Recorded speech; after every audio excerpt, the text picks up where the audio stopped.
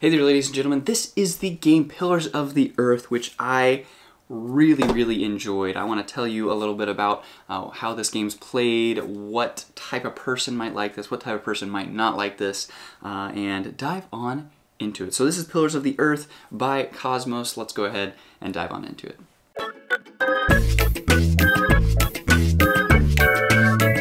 Alright, so starting out, from the looks of it, it looks like a game that would be really pretty in-depth. However, it really is not all that in-depth. Fairly simple, straightforward rule book, fairly small in comparison to games. I feel like looking at this one, it was one that looked like it was going to be rather large, but it really wasn't all that big. So this is a, hopefully you're familiar with these terms a little bit, a card drafting slash meeple placing game. So what that means is you're going to have some cards down here at the bottom of the board. You've got a track around here that tracks your victory points. That's how you win, whoever has the most of those. And then you have gold down here that you're going to track that you'll be spending for various reasons.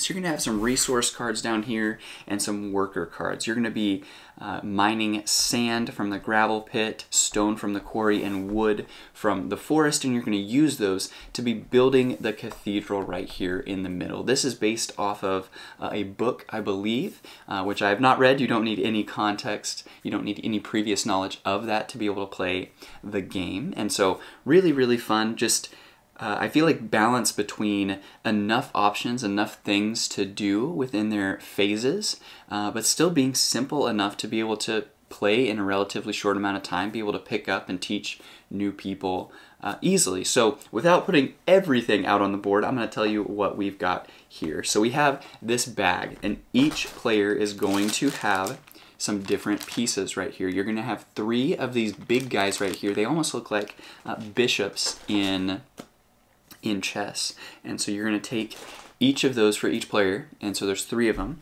And then the second phase, I'm going to go ahead and jump to that since we're talking about it. You're going to pull one out, and so if it's yellow, and that's my color, you put that on the first track down here, and so the first one starts at 7. So if you want to take your turn and place your guy out on one of these spaces, there are different spaces that do different things. You have the King's Bridge right here, which you get to take an advantage card. Those are helpful. You have over here the Shiring, which you get to take a craftsman. Normally you pay for them down here. You'd get to take them potentially for cheaper if you work your way down here, which doesn't make sense to you yet, but it will. You have the Kingsbridge Priory, which you just straight up get victory points right there. Over here you get resources. So it looks like a lot of stuff. Once you get into it, it really is pretty simple. Over here you get exempt from the taxes, and over here you get protection from bad events. There are good and bad events in there, but you know, most of them that we played with were bad, and so that's a decent place to go because you may have to pay, you may not be able to gather as many resources, whatever that event is. And so you have those cards. You have event cards up here, you have advantage cards here, you have craftsman cards in different sections, so they're going to get better and better as the game goes on. You have some craftsman cards that you're bringing down every round. You play 6 rounds, which is indicative of kind of 6 different periods. I think they're more than a year apiece even, that you are working on this cathedral.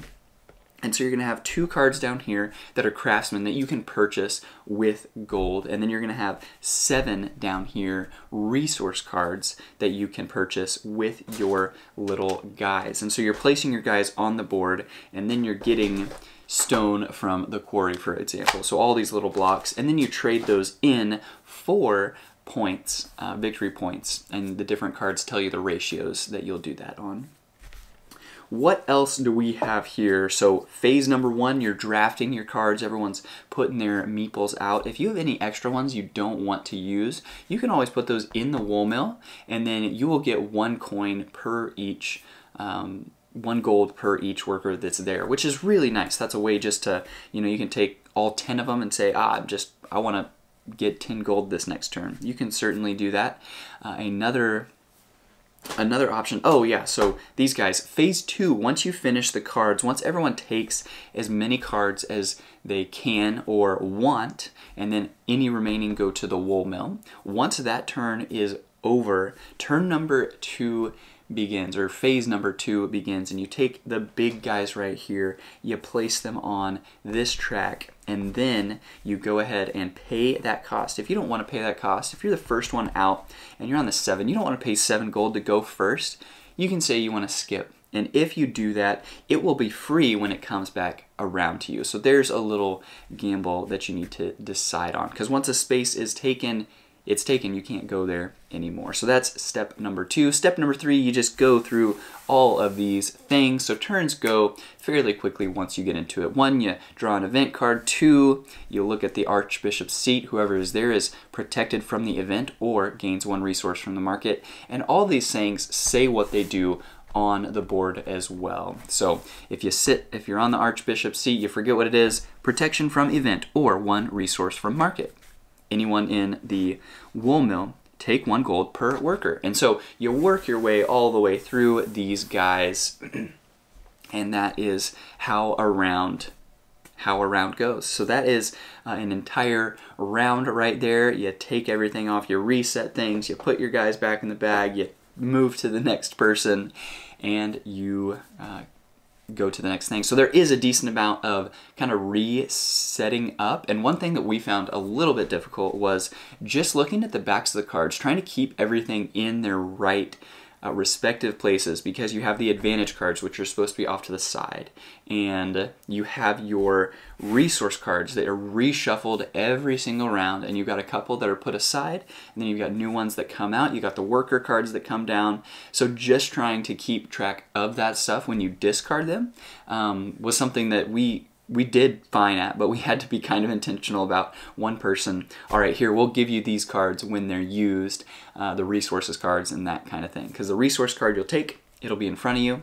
And then when it comes around to phase 3, you'll go and move through these. And as you take your meeples from the forest and your forest cubes, you will give that card back to that person, back into the pile that will get shuffled up for the resources to come out again. So really, really fun game. Someone compared it to similar to Catan, with more kind of involved in it, and I really liked this because it seemed like a game that was really, really close for all 3 of us. You know, depending on how the last turn ended up, anyone could have ended up winning, and really, really enjoyable. I thought this was going to be one that was way more in depth, way more rules, way more to keep track of, but it really was fairly simple to just start playing, and once we played 1 turn, really easy to move on from there. So awesome game. Really, really love this. Would definitely recommend it if you enjoy those types of games. It is somewhat in depth if you haven't played a lot of games in the past, but definitely